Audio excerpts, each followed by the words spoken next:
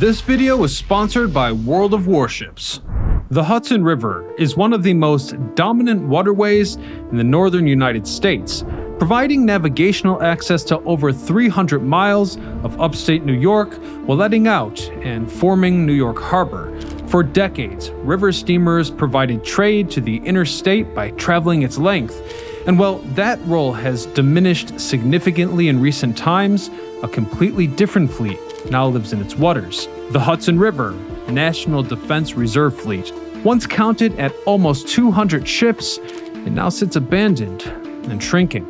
But why have such a large number of ships just been left here to rot? Join us to find out, as today we discover the history of the Hudson River Ghost Fleet. I'm your host Ryan Socash, and you're watching It's History.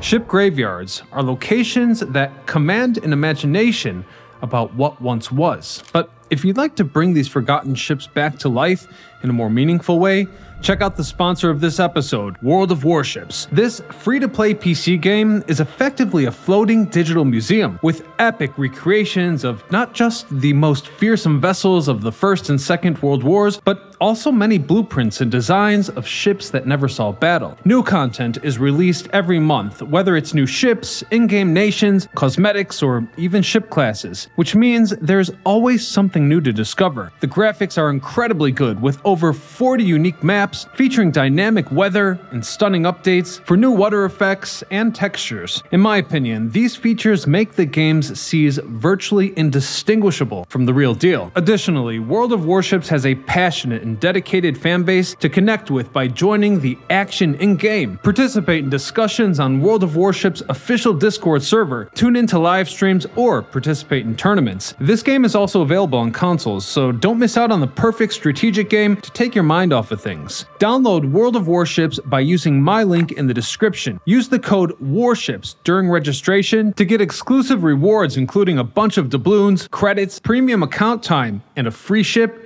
after you complete 15 battles.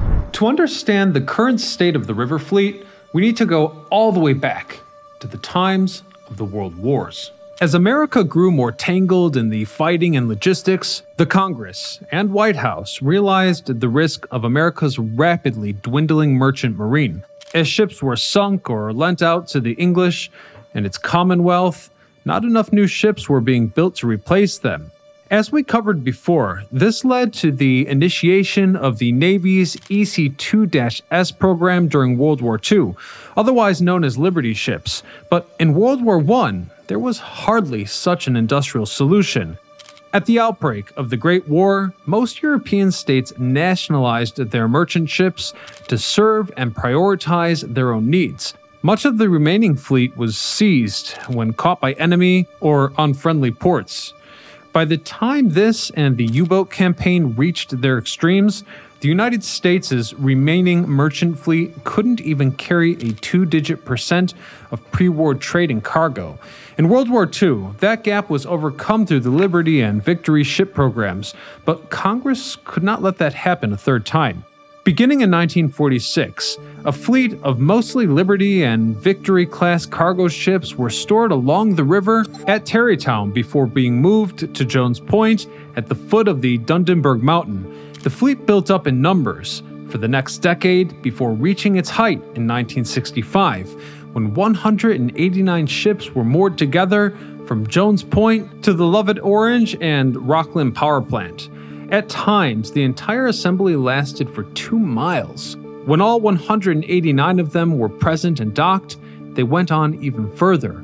The ships were undeniably vintage, even during the 60s, and as we mentioned before, they weren't expected to survive much longer than 5 years. But with a crew often reaching more than 200 men, monitoring and tending the ships, they were an impressive sight, both from the road and from the water. River steamers with passengers and cargo would have to slow down to navigate this much more congested part of the river, with the old cargo ships using up valuable maneuvering room. When they went by, passengers would take to whichever side had a view of the ships and take in that bizarre but striking sight. On State Road Route 9 West, multiple semi-paved rest points were made for onlookers to get out of their cars and look down at the ships. And as you might imagine, each of these forgotten ships had a story that deserves to be remembered.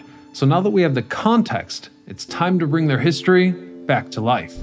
In 1941, some Pacific Coast-based companies, like the Alcoa Steamship Company, were still building vessels for commercial use. Laid down in the Moore Dry Dock of Oakland, California in August, one of them, the Alcoa Cruiser, would be destined for a different fate than hauling bauxite across the Pacific Northwest.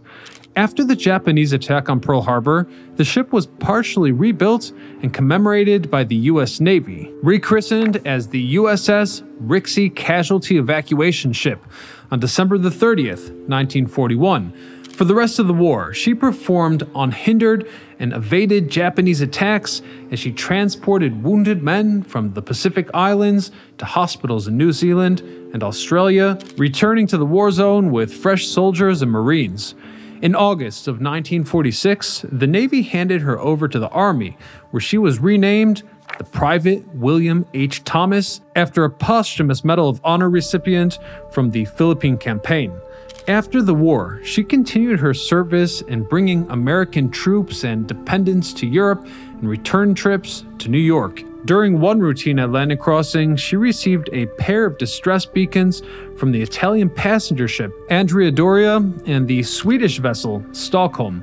When communication officers confirmed both ships were in distress and that the Daddario was sinking, she immediately made for the Nantucket Shoals and was the first ship to respond and assist in evacuations. The crew and vessel were appropriately rewarded. The Gallant Ship Award citation for sending their 2 motor lifeboats on trips to the Daddario's side, rescuing 159 passengers before a larger French vessel arrived and carried the majority of the passengers back to New York. Eventually, after spending the next several years in reserve, she made one final Pacific crossing to Taiwan in 1970, where she was scrapped.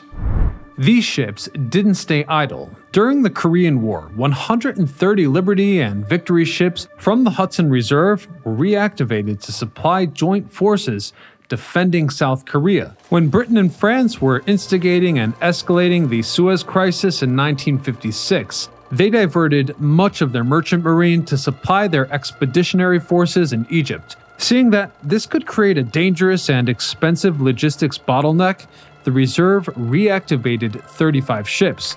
Eventually, during Vietnam, another 40 ships were deployed to supply the US military again, but by now, the fleet was showing its age. Due to the pressure laid on the mostly amateur shipbuilders for both of these classes, going into the late 1960s, they were almost obsolete by any metric.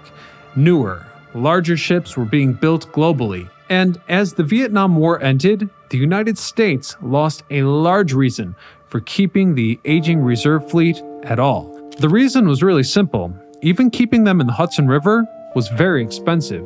Perhaps comically, you can add to this the cost of a 1960s lawsuit filed by Jones Point resident Teresa Skazawa.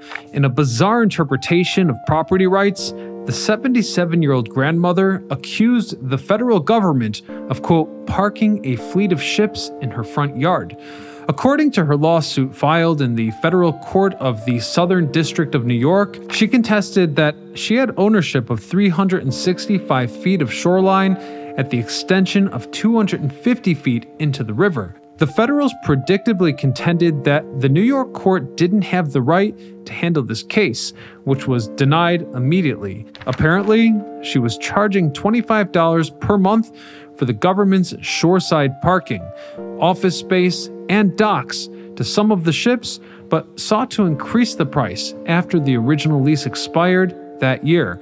She, her daughter, and her son-in-law filed a mutual suit against the fleet, but dropped their case shortly after when tugboats moved the infringing ships from the shared property. These ships were an overall challenge. Even with a skeleton force, each ship needed to be oiled to keep their engines from rusting. Their engines needed to be warmed up to full power regularly, or they would rust altogether and lose function. Workers needed to apply rust-resistant paint and oil onto the exterior and machinery. The electronics and generators needed a fungus-retardant paint and even closer maintenance. They had to sand down rust where it popped up, and as I said, they posed a navigational hazard and choke point at whatever part of the river they were moored. Security had to watch the ships day and night to repel thieves and unwanted tourists. I can't even imagine what the maintenance cycle for these ships would have looked like after the winter months. You see, there in rural New York, snowfall would have been regular and heavy, not to mention the risk of drifting ice in the river, clinging to or buckling the ship's hull plates. By the end of the effort, only 2 ships were left, although many were moved to the James River Reserve near Norfolk, Virginia. Per the conditions of their selling, they couldn't be returned to cargo shipping. Still, one was powered up and moved to Charleston, South Carolina, where partial modifications and repairs prepared it for a trip to the U.S. Virgin Islands. There, according to the plan, it was temporarily put to use as a floating schoolhouse for underprivileged children. In the Virgin Islands, it was renamed the Miss Opportunity and used for several years before either being scrapped or sunk as a reef. I found videos of divers visiting and traversing the sunken ship, and it has the same name, but they describe it as an old hospital barge. Combined with the fact that the source for this story didn't mention the ship by its original name, I can't completely verify the ship's fate, although in all likelihood, this is her. The other fortunate survivor was the SS Exochorda, laid down in 1943 as a Windsor-class military attack transport and named Dolphin. She served in the auxiliary fleets in both the Atlantic and Pacific, witnessing the war's end in person in Tokyo Bay in 1945. She stayed in the Navy Reserve until 1958, when she was sold to the American Export Line Company. Before entering service with the company, she was extensively modernized and refurbished into a hybrid passenger cargo ship. She and 3 other former attack transporters were called the company's 4 Aces. They sailed regularly on the New York Mediterranean route until the Exochorda was retired and handed to the Hudson River Reserve in 1959. According to the United States Marine Administration, when she and the other ships were being sold in the late 60s, they couldn't return to transportation uses. Thankfully for the Exochorda, a set of buyers was willing to take her for a different purpose. In September of 1967, the Hoboken-based Stevens Institute of Technology announced a bid for the ship for $301, offering to give it a slight renovation and transforming it into a floating dormitory and classroom facility. In October of that year, the Navy agreed with this arrangement, and so it was.